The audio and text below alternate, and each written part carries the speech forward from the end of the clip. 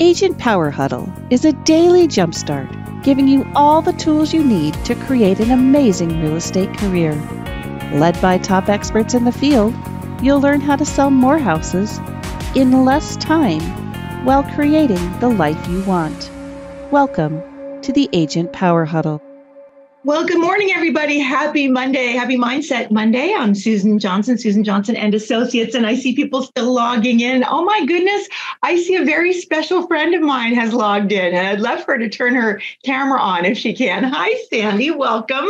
Hello, Mike. And I see more people coming on. Autumn, great to have you here on Mindset Monday with Agent Power Huddle. It's a special day today for me, guys. It's my birthday today, and I'm going to own it and enjoy it. And I have to share this really funny story with you before we get into our topic. I feel like I have gained another year of my life. What does that mean? Well, this is the second time this has happened, but if you listened to some of my past Agent Power Huddles, it's super funny because, thank you for your happy birthdays. It's super funny because I have been living 59 years old the whole last year. So apparently I'm turning 59 today. So I kind of feel like I just got an extra year in my life because I thought I was 59 all last year. So, hey, what do you know? I got another extra year of being 59. So anyway, happy Monday. Like I said, we're going to be talking today about becoming the very best versions of ourselves.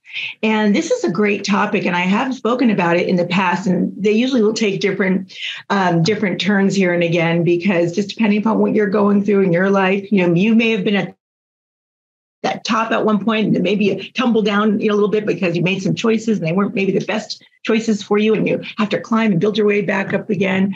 But today we are going to continue the pursuit of being the very, very best version of ourselves. So stay tuned here, hang in there. Like I said, join in and unmute yourself if you want to come on. A lot of people listen back to us on podcast. And so you do that as well. So we're always searching, like I said, for the questions that we ask ourselves is things about our identity, things about our confidence, about what our fulfillment is. And sometimes those answers could fall a little bit short for us, and we're thinking, gosh, I feel like I can do better. If you're on this call, we're always feeling like we can do better. We want to, continue to raise the bar. Good morning, Patrina. Continue to raise the bar, continue to improve upon where we already are in our lives. And that's what this is about today. What to do that, though, it does take some authenticity. It takes some self-discovery, right? And I don't know if you've met other people. Maybe this is you yourself. Hopefully not. Probably not if you're on this call. But you met people that maybe they're going through something or having some challenges, and and maybe their mindset is not the best, and they're always pointing outward, saying the answers are out there, or it's somebody else's fault, or it's not on me, that kind of thing. And so I'm going to tell you this little quick story before we dive in a little bit deeper. And I love this story because I think it really illustrates what this is talking about. I don't know, you may have heard it. It's about the man who lost his keys. So there's this man, and he's in his house, and he's just about getting ready to leave. And he picks up his car keys. He's just about to leave the house, and all of a sudden there's a blackout, and the lights all go out, and he drops his keys. And he's like, oh my gosh, I gotta go, but I lost my keys, and it's pitch black. He can't see anything in the house. And so he's looking around, but he can't find those keys. He's like, well, I'm in a dilemma. I really need to solve this problem, right? I'm in a dilemma. I can't find my keys. But he peeks out the window and he sees, hey, you know what? The lights are on outside. There's street lights. I'm going to go out there and I'm going to find my keys. Sounds silly. He goes outside and he's looking around all over outside for his keys. His neighbor comes outside, and the neighbor says, what you doing? He goes, can you help me? I'm really, really trying to find my keys. I lost them and I got to find them. I got to solve this problem. Neighbor said, sure, I'm happy to help you. So the neighbor starts looking around outside for the keys as well. Well, it's really silly. Of course, they can't find them. And the neighbor finally says, well, do you remember where you lost him? He goes, well, yeah, I lost him inside.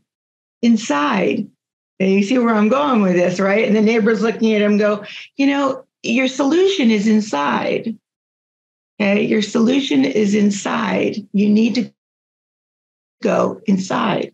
And so I love that story, because becoming the best version of yourself will require you really to look within you, to look inside yourself, to become authentic and vulnerable, to answering some of the questions, and to identifying, well, where the heck do you want to go? What does the best version of you really look like? Another way, so remember that story. If you find yourself going, gosh, somebody else, or the answer's out there, usually the answer is right in here. Only we have to stop and identify it. And you have to look inside to find that answer. So, I want you to visualize this. In finding your ideal self, what does that really look like? Well, you can do a visualization exercise. And this is how this goes. Pretend you're going on a first date. And guess who the part of the date is? It's you sitting on the other side of the table. Okay? So visualize it's you sitting on the other side of the table. Ask yourself these questions. Hey, what kind of activities do you really enjoy doing? What activities have you wanted to do, but you haven't done them? And why not? Right? What kind of people do you like to be around? Who, when you're surrounding yourself, really fires you up, really lights that passion within you, because you are just so excited and pumped, to roll out of bed because you are now inspired by others around you. Who are those people? And are you hanging around them enough? Ask this person that question. What are some of the happiest memories when you're thinking back in times of your life? What are some of the happiest memories, and where were you at that time in your life? Ask yourself these questions. So you're sitting on this date, a view on the other side of the table, and you're just discovering some of the questions that maybe we get too busy in our lives and we don't, we forget. It's not that we're intending to neglect certain areas in our life, but we can sometimes just get too busy. And what do? Especially if you're on this call. This is so common for, high producing agents, people, that we tend to put some of our own needs and wants on the back burner, because we have a lot of us have this servant's heart that we're always helping others to try to get what they want, right? So in reality, you get where I'm going with all this. We have to take these concrete steps inside us to really build and become the best versions of ourselves. And life is always cyclical. We're going up and down roads, and we've got to break down to break through. You've heard me talk about that before as well. So you could have been way up here. You were living the best life that you felt, gosh, I'm already at the best version. Well, guess what? There's another level. There's another level of best version all the time, because we are constantly creating. We're constantly growing. We're changing. Some of our priorities may change as we get a little bit older. This on my 59th birthday today, as I think about, what some of my priorities, thank you, some of my priorities are in terms of, maybe 10, 15 years ago, I was on that treadmill and that grind, and now, of course, I'm still always improving my own business and my family and all that, but I do want to make sure I have the time to travel to see my kids who now live in another state, to see my new grandson, spend my granddaughters, spend time with them. Your priorities will change. So keep asking yourself these kind of questions. There's certain steps, as I just mentioned, though, that you really do need to go through over and over and over again. Because though we think as we continue to grow that we're not going to get these little hurdles and bumps and bruises along the way in pursuit of our best versions of ourselves, we do. The first one are those darn limiting beliefs. Okay, the limiting beliefs, I hate to say it, you might disagree with this, I don't know. They don't always go away. What happens is, as you build these muscles that we're talking about in every one of these Agent Power Huddles, what will happen is you start to notice when they come up, then they creep up, that you're not in those funks as long. When you come up, a limiting belief that maybe you've got, and when it shows up, now you're a little more aware of it. And now you can tackle with the tools that you learn how to get by and understand that, that's my own subconscious that's trying to block me again. And you know what, this time it's not going to do it. It's not going to do it, because I'm going to change my perception and get back on track and moving forward and pushing through that limiting belief. You see? So it's not that they go away, mind you. It's that we become better, a better version of ourselves, stronger. We become able to identify because we're aware. We've raised our self-awareness enough that we're like, you know what? I can conquer this now. I believe in myself enough because I've done enough to know that anytime one of these limiting beliefs come up, I got to push through that fear and realize, you know what? It's not going to stop me. Got to keep going. The next thing you have to do in these steps to continuing becoming that best version of yourself is continuing to amplify your strengths. And we hear this a lot too. Agent Power Huddle, a lot of the things that we listen to on different podcasts, but amplifying our strengths. Do you really know and do you really own your own strengths? That sounds like it's such an obvious answer, and yet it's not. Many people, before I got my real estate license 20 some odd years ago, I was waitressing and people would say, you'd make a great real estate agent. I was in college doing other things. I wasn't even thinking about becoming a real estate agent, but it's funny how others will see in us other things before we see them within ourselves. Other friends of mine, you've heard me tell this story, would encourage me into leadership positions when I didn't see it. Good goodness, all the way back in high school, run for class president. My friends and my tribe were the ones telling me I needed to run for the class president. I didn't see that within myself until they encouraged me to do so. So sometimes these amplifying your strengths, if you're not really fully aware, or maybe you are and you don't realize how good you are and what these strengths are, start to think about what are others seeing in you that you've heard repetition over and over again. It's been a kind of a thread through your whole life. My son is a great example. I call him the genius of all geniuses because he trains the geniuses at the genius bars in Apple. Wow. Yeah. Okay. So I say, wow, he always seems to be in this pursuit of looking elsewhere for where he's going to go. I'm like, do you realize that you are so good that this is such a natural strength for you, that you help so many people, that you have risen not only to the genius level for Apple, but now you're training the geniuses. He doesn't see it. I see it. It's very clearly, not just because he's my son. But when you're amplifying your strengths, you're also going to see that when you hit roadblocks, you can start using some of these strengths. It's kind of like over the top. If you've ever seen that movie Over the Top, that arm wrestle, that you can go over the top and crush it. All right.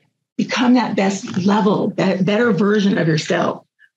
The other thing, a step you always need to take in becoming the best version of yourself, once again, you all hold this, which is adopting that growth mindset. We can always learn and grow. Always. You never stop learning, ever, ever, ever.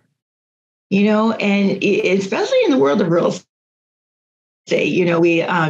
actually in everything, but in the world of real estate, it is always something we're growing, changing new systems, new strategies. And it's up to us to know that we are continuously a student. And if you've adopted that mindset, then you are always on the journey of becoming a better and better version of you and yourself, right? So when you're doing that, you're actually doing something else along the way. If you've listened to Tony Robbins, it's called raising your standards. You start to learn where your standards are.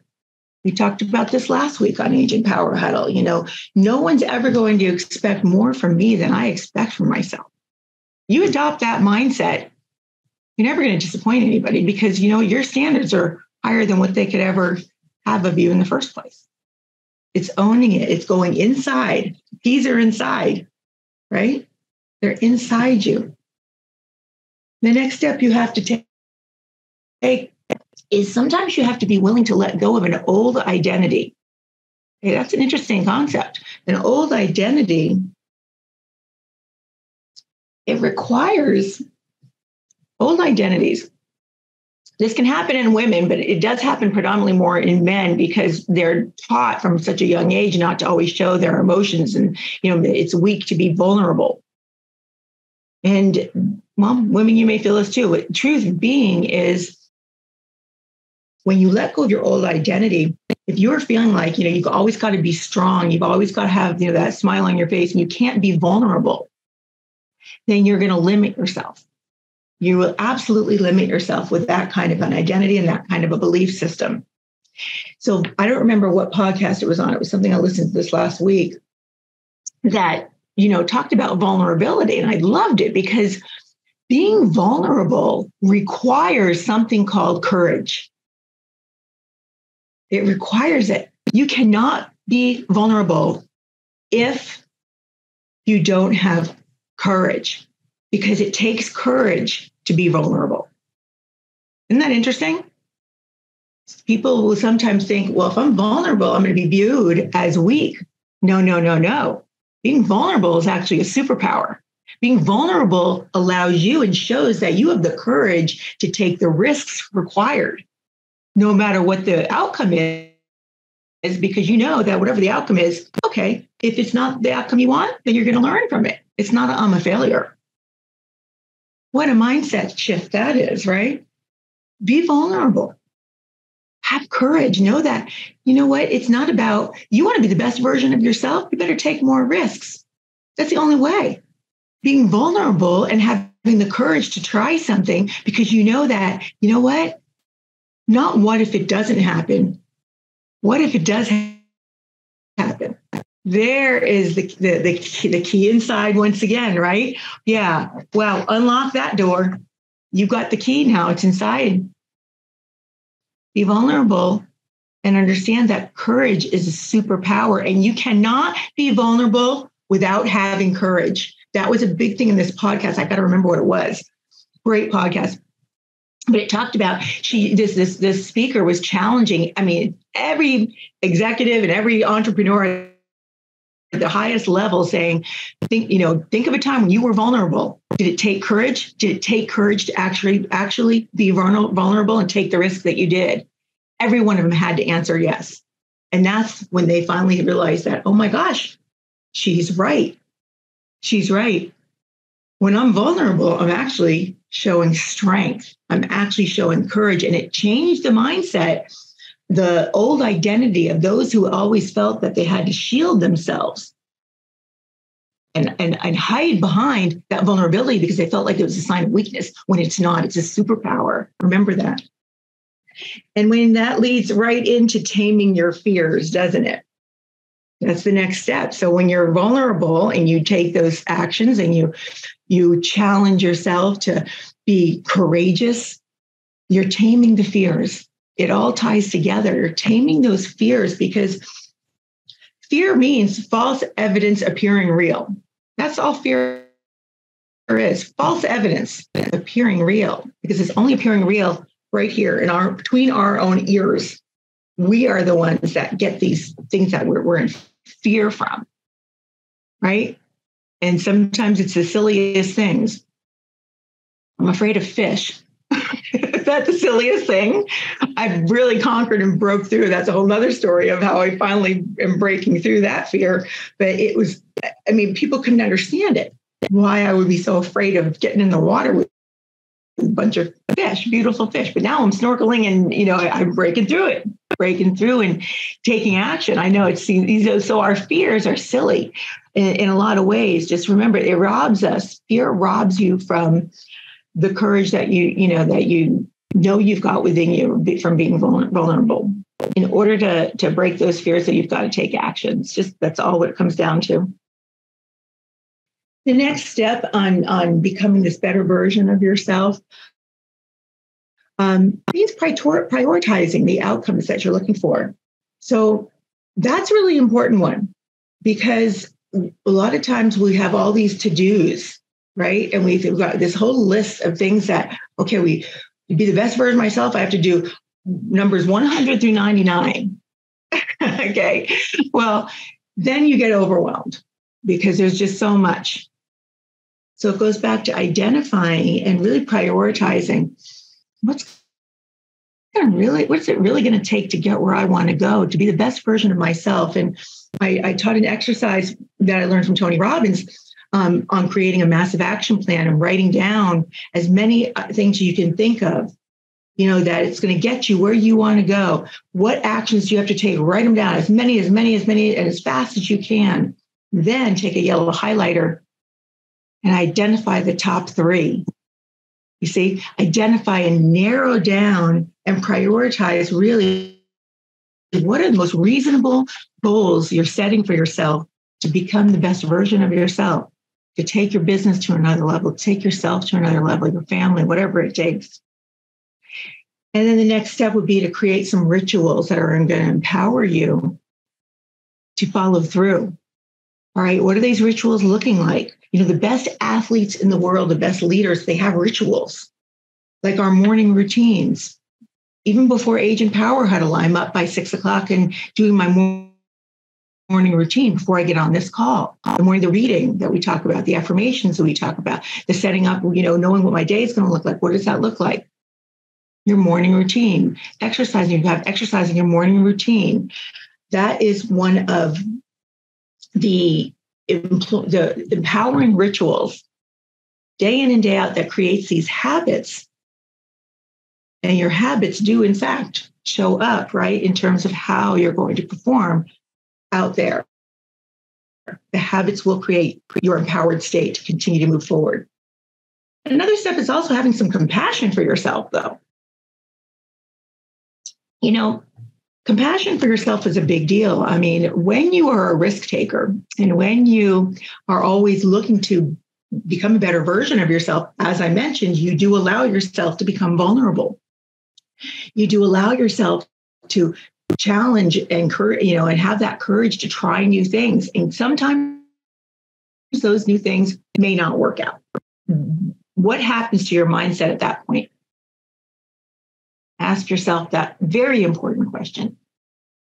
And the reason I bring that up is because, you know what, you can't compare yourself. Don't compare yourself to other people. Everybody's got their own journeys. And by God, don't compare yourself on Facebook, because half the time that, they're all showing up. Of course, you're best for yourself, but at the same time, there's also reality. And maybe we're not posting all the things that are the challenges in our life up there on Facebook. Okay. But when you come to that crossroads where you've made a bad choice or you've taken a risk, and I've got a candle burning that's causing some smoke over there. Okay. Causing some risks that you take and you're going, oh my gosh, that didn't work out so well. Probably shouldn't have made that decision. That wasn't really the right move. Have some compassion. Understand that you're in a crossroads, that you know what?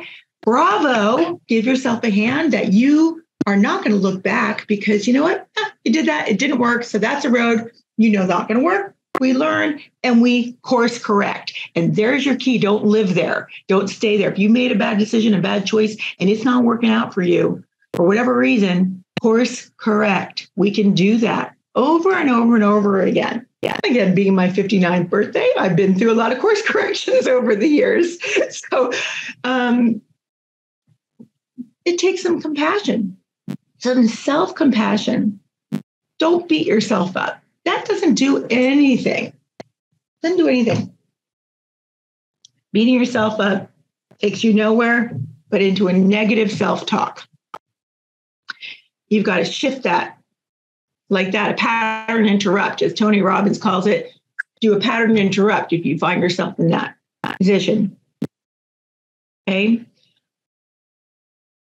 So you've got to manage yourself. That's the next step, is managing yourself. And, and that becoming the best version of yourself, as I talked about, your empowering rituals, your morning routine, you're managing yourself. If, we want to try to help a lot of others people. I mean, I know that's most everybody that especially listens to these calls, where sometimes we can't help everybody.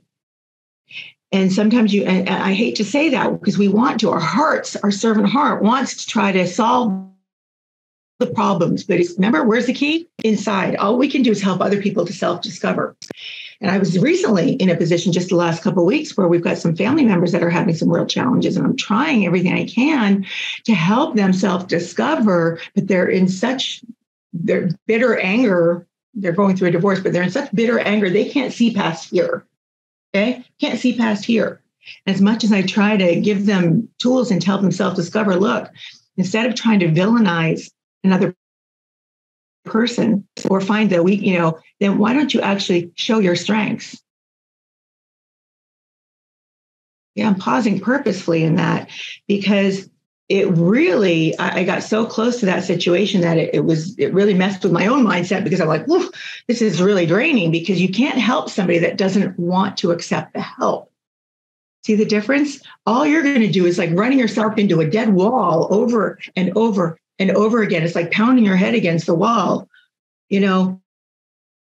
and what's going to happen? You're going to end up with a real bad headache. So in managing yourself effectively, do continue to try to help, but you also need to realize when it's actually draining something out of you. I came to one point in this conversation as I'm trying to talk to both of them, that I literally was shaking, because it was like, oh my gosh, they don't, it's so clear that they don't see it. Okay. So manage yourself effectively, meaning protecting yourself as well in your own mindset, staying positive. You're not going to be positive all the time. All right. And yet it's when something does come up, you don't just live there. Right. People have been in funks for weeks, weeks. Good friend of mine, she had a breakup, at least 6 months ago. And we got together and, we worked through a lot of it together. I tried to help, be there for her and everything. 6 months later, and she's still telling me she's not getting out of bed 6 months later. There's a problem with that. Again, I can try to help. We can try to help others, but they need to find that and stay positive and say, okay, I know I'm in this position, but this is what I have to do to pattern interrupt this and get out of it, because being the best version of yourself is going to require you to self-discover and acknowledge when these kind of things will show up. Folks, nobody has a perfect life all the time. They don't. Okay. If you're really being honest, there's something along the way, connections or something going on all the time. And if you're challenging yourself enough, taking enough risks, you will know that. So just stay positive. And as you come across those roadblocks, acknowledge, course correct, and keep on trucking, keep on going. Remember that your beliefs will always create your feelings. Okay. That also create any actions that you take that will then create the results that show up. It's always that continuous circle. So continue on creating that best version of you every day, all the time.